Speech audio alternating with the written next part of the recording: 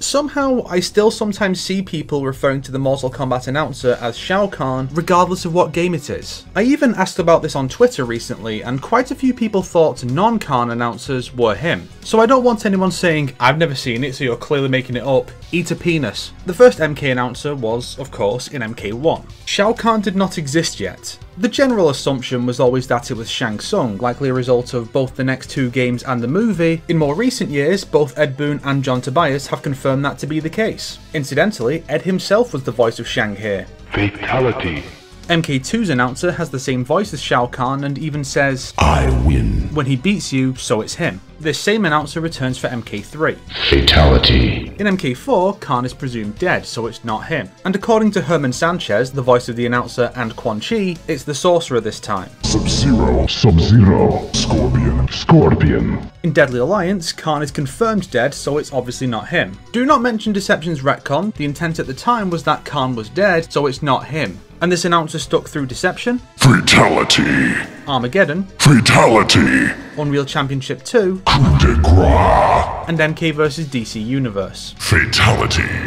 Because of MK4 and it still being Herman Sanchez, it's easy to imagine Quan Chi was meant to be carrying over for Deadly Alliance where he's one of the final bosses, but that's pure conjecture and likely disproven by Quan Chi's death in Deception's intro. Again, do not talk to me about later retcons. Shaolin Monks brought back Steve Ritchie from MK2 and 3 to reprise Kahn and announce once again, since this game is a retelling of MK2, marking Kahn's first appearance with both dialogue and announcing duties. All too easy. Fatality. Next comes MK9. The announcer here is Jamison Price, Bi-Han in this game and Ermac in the next. But one trailer where his declaration of "Fight" is used by Shao Kahn and people think it's him, even though he's played by Bob Carter in the game. The tournament will begin. Voices can change between trailer and game, like Steve Bloom as Marcus Phoenix or Christina V as Edelgard von Hresvelg, and that's assuming they ever plan to have Kahn be the announcer in this, and that this wasn't just a little hit of nostalgia. This announcer stuck through MKX and 11, the latter of which has a separate Shao Kahn announcer voice provided by Kahn's new actor Ike Amadi, so it's very clearly never been him. Fatality.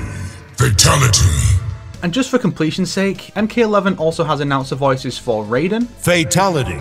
Johnny Cage, Fatality. Kronika, Fatality. and Robocop. Fatality. Wait! Not Shang Tsung? I mean, come on, guys. Flawless victory. As for Mortal 1 Kombat, we don't know the story yet, so it could be a character in the game, but the announcer sounds nothing like Kahn would, lacking the strong or forceful voice one would expect of him, instead sounding much more laid back. Fatality. Sub-Zero wins. I would have had Liu Kang be the announcer personally. So, all told, who are the MK announcers? MK1, Shang Tsung. Finish him. MK2 to 3, Shao Kahn. Finish him. MK4, Quan Chi. Finish him. 3D era, no one. Finish him. Shaolin Monks, Shao Kahn. Finish him. Netherrealm era, nobody. Finish him. So unless you're discussing MK2, 3 or Shaolin Monks, it's not him. Stop it. If you liked this video, then be sure to thank TabMock99 for helping out with the Twitter answers and certain specifics surrounding the Midway games. The man is a true hero of the Republic who deserves way more support. Today's recommended video is How NetherRealm Ruined Shao Kahn by It's Official. Because it's true. It's damn true.